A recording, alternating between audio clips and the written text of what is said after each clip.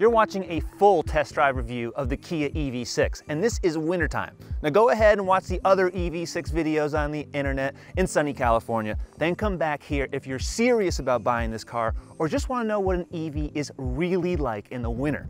It's 20 degrees here, I'm cold, the car is cold, my crew has icicles right now, but you're gonna see Kia like never before. This is honestly one of the most exciting cars I've driven in a while, and not just because it's fully electric. And I'm gonna be real with you guys because you deserve to know the good and the bad of driving an electric car in the cold weather. 3 years ago, I had a Kia Niro EV in a snowy New England winter just like now. That was a decent electric car, even though it looked old and boring. A lot changed in 3 years, and by a lot, I mean everything. We're so used to Teslas, we don't see them anymore. The EV6 drops from a spaceship. All the time, from all angles, it's warping my conception of what a car or a crossover can be. The last time I felt this stunned by any car's exterior design was the BMW i8. That was a plug-in hybrid coupe costing $135,000. That was 8 years ago, and this car starts at $41,000. I feel like I'm standing next to a concept car that Kia has to take away and put into storage, but this is a mass market production car. That's how cool this thing is. It looks like blown glass. It's very subtle. There's not too many creases on here, but you got this nice wide shoulder line. That makes the car look significantly wider than it is. The only other EV that looks like this is the Jaguar I-Pace, and I think Kia's done a better job. They certainly did a better job than the Niro EV. That thing looks kind of nerdy. This looks like Rihanna at the Met Gala. You're looking and you can't look away. Now, what are some of the details? These angry looking headlights, this really aggressive sloped clamshell hood, that's really cool. 20-inch fan wheels. They look like fans that I wouldn't want to put my hands near. That's how sharp they are. And the rest of the car with this matte paint, it's exclusive on this silver trim here, but any way you look at it, it's just cool looking. I think it's gonna last. There's more details from behind, like how this sill traces through the rear fender, goes right up through the wheel, and connects to those arcing taillights. The whole deck lid spoiler is a light. That's pretty amazing. Look at the rear spoiler up here. It's got twin ducts like a Bugatti. The air goes straight through them, kind of like NACA ducts in a way, and there's lights underneath them. They're kind of like wingtips from the side, they're raised. Even the mirrors have wingtips on them. To be honest, the more you look at this car, the more things you see, and it's just interesting to look at. The EV6 is a wide car, but not wide for cargo. Back here, the load floor is actually so high because there's a giant battery underneath it that you only get 24 cubic feet behind the seats and 50 when they're folded. That's most like a subcompact SUV. The cabin is several sizes up.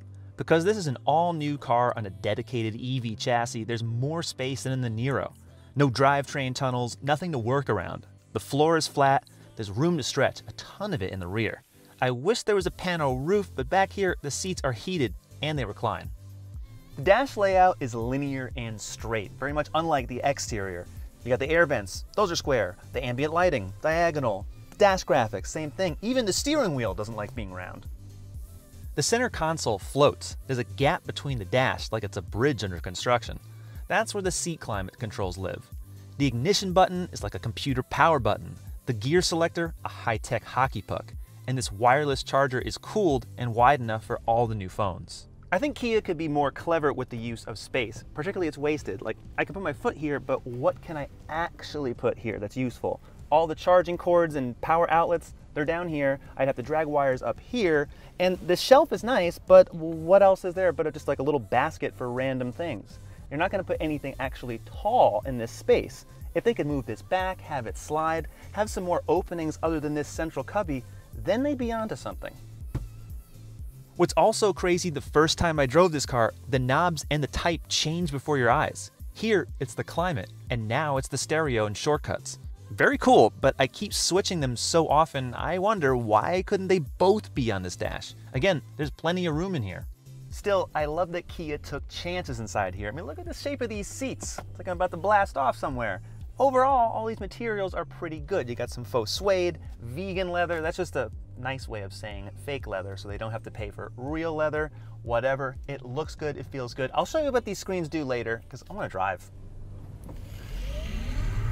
Oof, this thing gets up and goes. As you'd expect in an electric car, this is all the power I think most anyone would need. The GT is going to have 576 total horsepower. This one has just 320, but it's got 446 pound-feet of torque because there's 2 motors in this car. Front, back, all-wheel drive, electric all-wheel drive, and it's tuned really well. Doesn't matter if I'm on the tarmac or on snow. It's routing the power perfectly.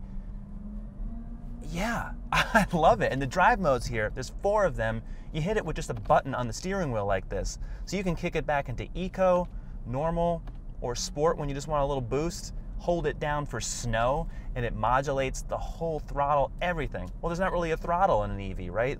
There's almost nothing. Everything is drive-by-wire, including the brakes. There's 2 different settings for the brake pedal. So you can really fine-tune this car. This is a heavy car. This one's about 4,600 pounds, and more than 1,000 of that is just the battery pack. But despite that, this thing gets up and goes. It has no issue. These are the specs on the lower trims. As you can see, the base car has half the power because it has 1 motor and a smaller battery. All the others have the larger 77 kilowatt-hour battery with more powerful motors. The EV6 is rear-wheel drive based, and it's also rear-wheel drive biased. That means that essentially at all times, it's using the rear wheels only a single electric motor for efficiency, and when it needs that front motor, it's typically during acceleration and hard cornering. That's a nice balance, and you can see how all 4 wheels are moving right on the display here. I'm not really into fake engine and spaceship noise sounds on EVs. You can turn that off, so let's turn this off. There's nothing, that's just the actual motors. If I want to actually hear it, well, Kia lets you change so many settings here. You can actually customize it to map the throttle, you can change the volume, you can change the whole entire sound. Ooh, dynamic, stylish, and cyber.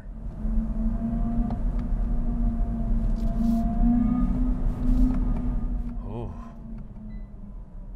Frankly, these are all a little too scary for me, so I'm gonna just turn that off, because the whole point of an EV, in my opinion, is the silence. That's why you're not driving a gas engine car, and it's very, very quiet in here. You can tell they put all the insulation and weather stripping, everything possible in here, because it's a very quiet, serene ride, as it should be. This is not a cheap car anymore. These paddles on the steering wheel are not shift paddles because there's only 1 gear. They're for braking. The brake region has 4 different settings depending on which side you tap. So on the left side, you go from level 0, which is coasting, to 1, to 2, to 3, to max, where that becomes I pedal. Now it's stopping the car for me without me even touching the brakes. That's if you like 1 pedal driving. I typically don't, but that's there.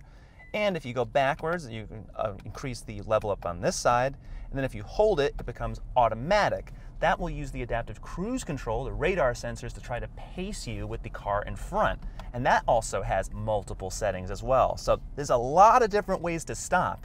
And if you go in the touchscreen, there's 2 more modes to change how the brake pedal feels between normal and sport. So I've never braked so hard in my life, so many different times. Unlike many EV automakers, Kia has a winter mode. This is a great thing if you're in a cold climate like where I am in Massachusetts today. It optimizes the battery to keep it warmer. And that basically means, yes, it's using more charge, but it's keeping it at a more constant level of charge. Because a lot of EVs with these batteries, as soon as the temperature drops, it's 26 degrees right now, you're losing that charge level. And this has actually been pretty consistent even when I've left it parked overnight in equally cold weather. So that's really nice. It also has the heated steering wheel, heated rear seats, and a heat pump. So unlike a lot of other EVs, like the Jaguar I-Pace, for example, that uses resistive heat, that's a ton of electricity. That's using essentially like baseboard heat in your house. That's why you don't turn that on, because it costs a ton of money. Well, in an EV, it draws a lot of power, which means less range. In this car, the heat pump is just a more efficient way of heating the air by using the outside air. So it doesn't use nearly as much energy, but when you select the button on here, man, it does get hot really quickly. That's what you want. You don't want to wait for a little coil to heat up. You want it to be hot within minutes, even less. This car actually, I think it heats up faster than a gas car. That's pretty impressive. So if you're living in a cold climate, you need to consider things like that. It is sporty. The width helps. That's what keeps this car so stable and sure-footed, but this is not a sporty tune by any means, because it does roll a bit when you really push the vehicle. but that's when you're really just hammering it. But Kia wants you to do that. It's clear that this car is tuned for fun. It's not just a commuter car, it's not a basic EV. Kia has those vehicles, and other EVs, yeah, they started like that, but we're finally reaching the point where a mass market car that's not a $100,000 Tesla or a $200,000 Porsche Taycan is accessible for people that just want to get up and go. Now, the not so fun part, charging. Starts off with some good news. The EV6 runs on 800 volts, which is double that of most normal electric cars. And when it's charging, it can accept up to 240 kilowatts. That's almost as much as Teslas can at the supercharger stations, and that's more than double what the Kia Niro EV can do. In most cases, the automakers quote charging times and ranges when going from about 20 to 80%. I did that from about 15% to 80%, at an Electrify America station rated at 350 kilowatts, the fastest in the country. At that level, Kia promises 217 miles of range in 18 minutes. In my testing, I gained 150 miles in 35 minutes. That's with the cold, with the heat on, and the EV6 in winter mode, which uses a little bit more power to keep that battery at the right proper condition. But that's nowhere close to what Kia claims. And what's worse, that charge cost me $27. That's more expensive than most gas cars, even with $4 per gallon gas. If you fast charge, you overpay. So you have to charge the EV6 at home to see the savings. In my testing, range was also way off. Kia claims 274 miles EPA with this particular trim, the GT line all-wheel drive. But I used 80% of the battery to drive 143 miles. And in another test, I used over 70%, just over, to travel 125 miles. So that's pretty inefficient. Now maybe this will change, obviously, in warmer weather, in more favorable conditions, but just like every EV I've ever tested in cold weather, the EV6 still fails to measure up. But the EV6 over-delivers on technology. Check out the head-up display, which uses augmented reality to project arrows for navigation, just like on the new Mercedes S-Class. The highway driving assist is fantastic and very easy to monitor how the car is tracking the lane and other cars. The cameras and the views are exceptional. The Meridian stereo has active noise canceling. The battery can charge another EV or power anything from the charging outlet for up to 36 hours. The Kia EV6 starts at $40,900. Even in base form, it's better than the Niro EV. The one you'll want is about $50,000 since it has the larger battery and motors. This EV6 GT line all-wheel drive is $58,200 with destination, and the GT is going to cost more than $60,000. This is the most expensive Kia you can buy. For a Kia, it's actually a terrible value. It's just as expensive as a Tesla Model Y or a Ford Mustang Mach-E. But the EV6 makes me excited, and the fact that it's not a Tesla and feels like a genuinely good car, that's why I'd recommend it. From a cost perspective, no, the Kia EV6 does not make sense, especially not at 60 grand. The charging speeds, the cold weather range, they're only adequate. But Kia has some real magic here. The design, the technology, performance, real performance. As Kia's first ground-up EV, color me impressed. If you want to know more, read my full review at CarGurus.com. Subscribe to the CarGurus YouTube channel. We have a lot more EV reviews and tons of other videos coming out every week, so be sure to watch it. And thanks for watching. We'll see you next time.